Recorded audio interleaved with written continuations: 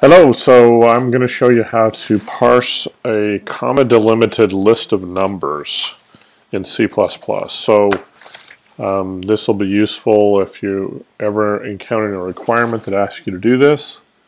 So let's do this real quick. So what we'll do is we'll do this as a console application. So we select new project. I'm using Visual Studio 2017, but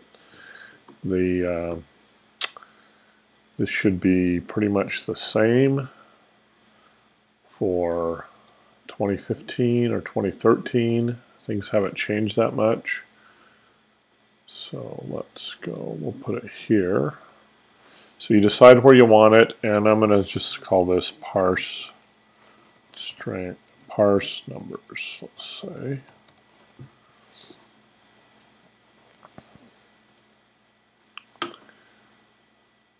And I'll just hit finish on this.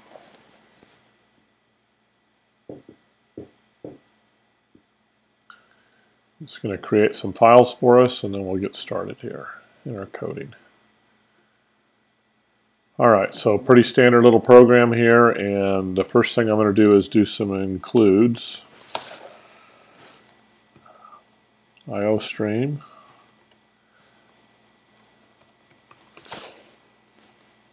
String.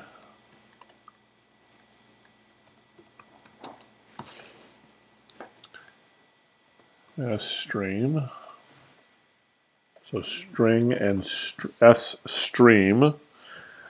And then we'll put a using statement in here. Just make it a little easier for us to do things. All right. So what we need now is we need a string that's going to hold the value of the user input. So the idea here is we're going to read the whole user input in as a string first, and then we'll take that string and parse it and convert each of the items to a number, and we'll output those. So that's what we're going to do. So a string is like an array of characters, but it is a C++ type that we can use. So if we do something like this, and we'll do a little prompt here, please enter a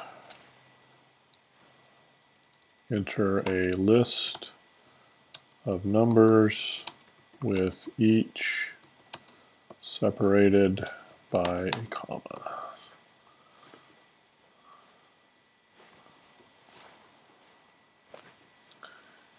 Okay, so we got that prompt, and then we'll just read that into our variable that we just created.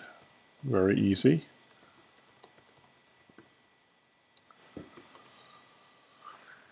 All right.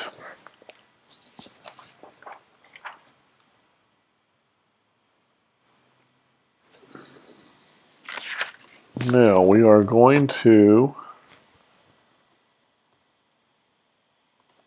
create an iString stream object.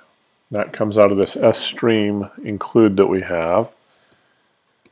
And we're just going to pass in this string. So basically that's going to turn our string into a stream that we can then apply parsing operations on. So that's the point of doing that line of code. Then for each item that we get out of our list of numbers, we're just going to have a variable called item. And then we also need to say what our delimiter is. So you could have this separated by dashes or separated by any character that you wanted. So we're going to have our delimiter be a comma, like that. That's the thing that we're going to use for parsing. And then it's pretty simple. We just say while getLine, and this is where we use our stream.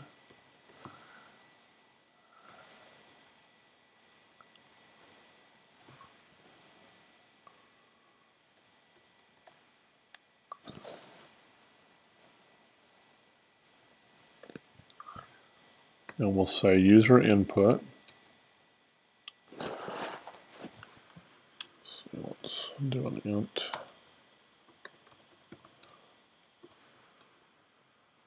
another variable there. User input is equal to, and we're going to convert the item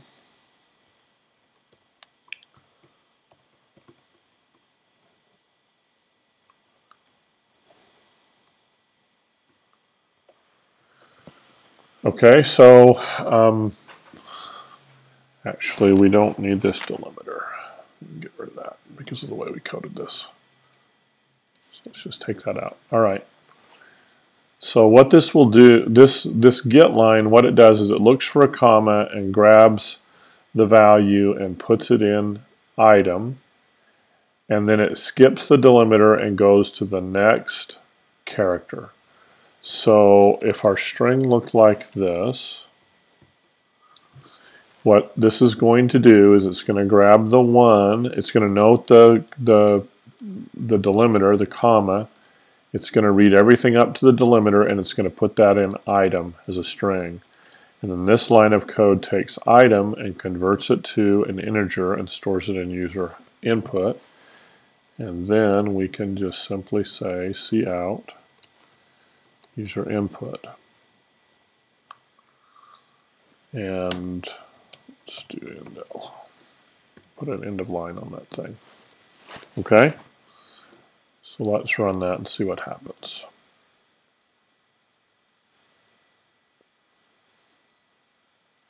So we're compiling. So let's do 1, 2, 3. And we are going to put system pause in here. That will make sure that it stops so we can see our output. Let's run that again.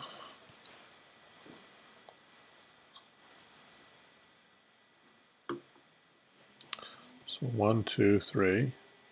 And there at output 1, 2, and 3. And do this again. So what if we put A, 3, 4? Okay, in that case it's going to throw an exception because it can't convert the A to a number. And there's different ways that we could handle doing that. We could put a TryCatch around this code. If we were going to do that, we would want to do it right here around this. Let me stop the debugger. We'd want to do it right here around the around this. So we might do something like this.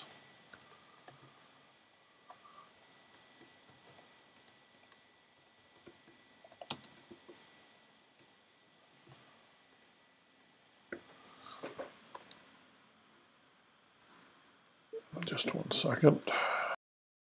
So just take. Okay, so what we do is we put the code that we want to guard inside the try block. So we put that code there. And then here in the catch we can do anything we'd like. For example,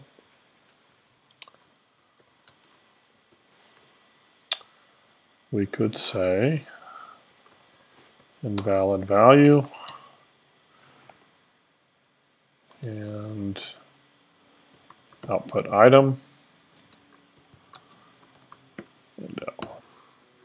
So let's run that.